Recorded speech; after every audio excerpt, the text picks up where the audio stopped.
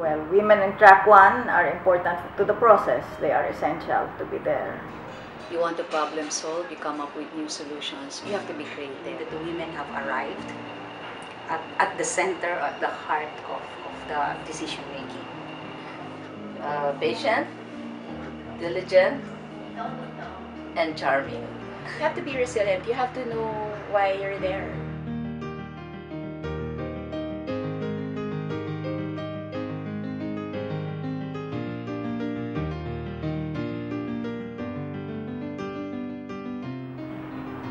Just to be clear about it, is right now there are a lot of women who are actually at the negotiating table, or what is called track 1. Maybe the most significant strides are being made in the peace table with the MILF, where you have the current chair, a woman. She was a member until the past chair was appointed to the Supreme Court.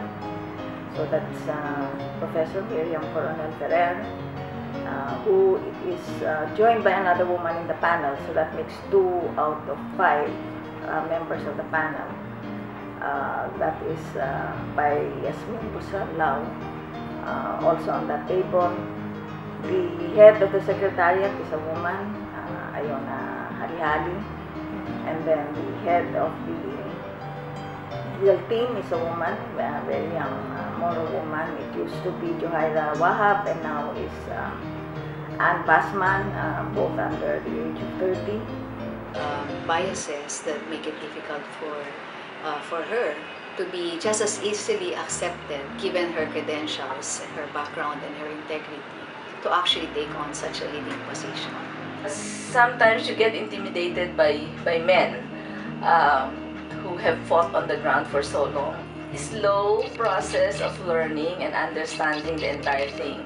I didn't believe that these people could really face us before, and so vulnerability to sexual violence, harassment, and our concept of women's human dignity. I was among an audience of parang very apprehensive about the framework agreement.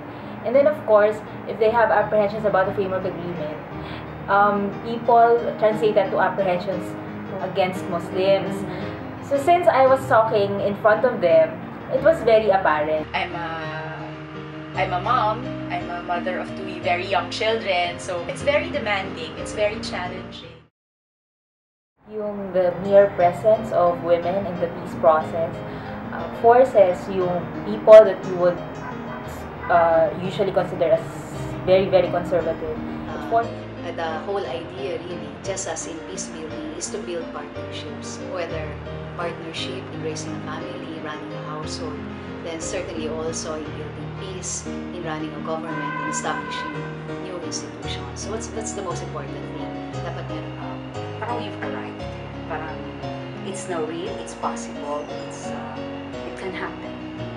And so therefore, there's no reason why women won't be able to influence. The women in track 1 are bold. They need to be maybe breaking out of traditional modes. They are perhaps breaking a lot of ground, and they have to be bold enough to do that. The women in track 1 need